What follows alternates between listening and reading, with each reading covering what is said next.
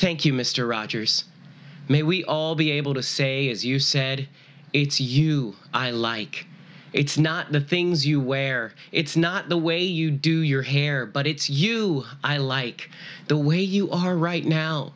The way deep down inside you. Not the things that hide you. Not your toys. They're just beside you.